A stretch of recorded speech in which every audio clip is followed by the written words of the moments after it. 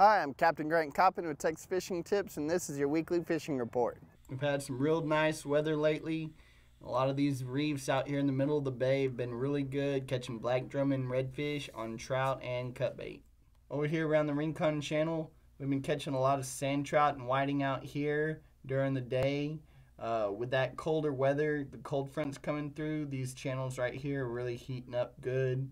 When that water temperature drops, these channels are going to fill with bait and they're going to fill with fish, redfish, trout, flounder, and drum. Down here around the Lexington, look for this spot to really start heating up. Already catching a few black drum and sheephead around the rocks. But as that water cools, those big trout are going to move in here. Those suspending baits, corkies, some of those catch 2000s are working real good, and just shrimp freelining those rocks. I'm Capt.Grant Coppin. Thanks for watching.